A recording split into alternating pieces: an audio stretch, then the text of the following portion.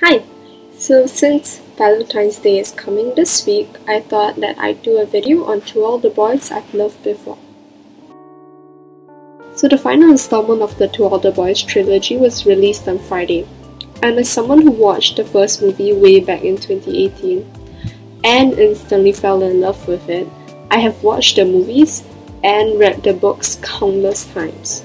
But the thing is, in all those rewatches and not that many rereads, I started to develop a complicated relationship with the series. Was it in fact problematic, or could I just enjoy it as a feel-good Asian American series? So in today's video, I'm going to present the two sides of this argument. Let's start with the cons. So one of the main problems people I've seen online have with this series is the casting choices. So one of the problems with the casting would be the casting of the actor who plays Josh, and his name is Israel Bursad. So anyway, these tweets have since been deleted, but a few years ago, people found some tweets that Israel Bursad had posted, and these were racist tweets, I'm quite sure. Oh, and homophobic too. And they included things like, "Dogs can detect earthquakes, too bad Japan ate them all," which is very obviously racist. So yeah, that's casting problem number one. Casting problem number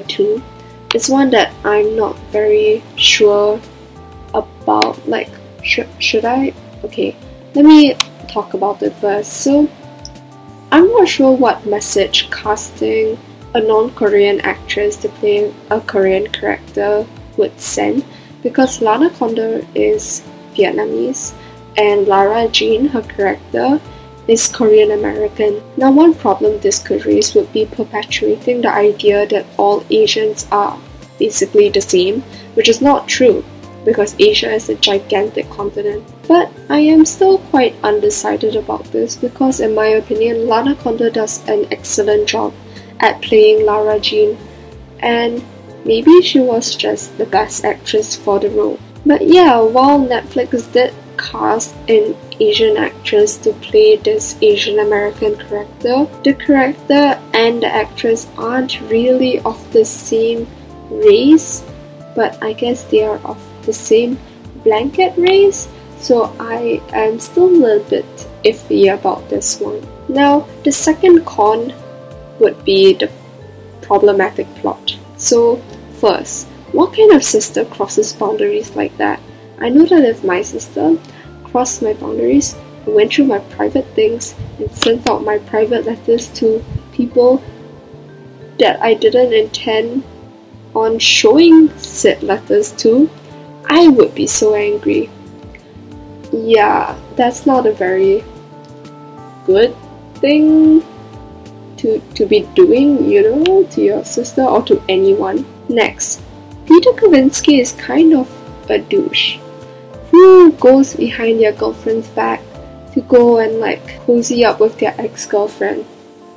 That's not okay. And yeah, so To All the Boys is kind of an iffy premise to start off with, which is,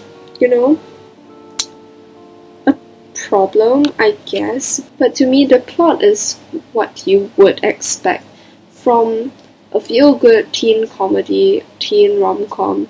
So I guess I can excuse this outlandish plot, but still some of the things that these characters do are downright problematic.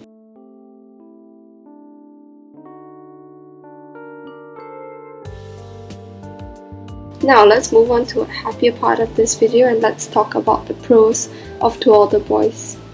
So, one of my favorite things about To All the Boys was that it shows young girls that it's okay to be girly, to like reading romance novels, to like baking, and that it doesn't make them any less strong, any less powerful. It doesn't make them any less capable just because they are more feminine. I think too often girls are told that in order to be taken seriously, they have to be more masculine, which is not true. So I appreciate To All the Boys for showing this and portraying this through Lara Jean's character. Next, Asian American representation is always appreciated. So as an Asian girl myself, I was quite pleased to be able to see an Asian American character as the main character in a movie for teens like me, and in a rom-com, which is one of my favorite genres.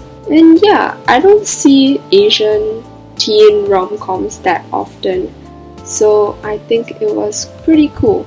Also the Yakult, I drink Yakult on a regular basis, and I had never once seen it in pop culture or in like a movie or TV show. But apparently after To All the Boys came out, everyone started buying Yakult. Like they suddenly realized how cool it was and how like good it is.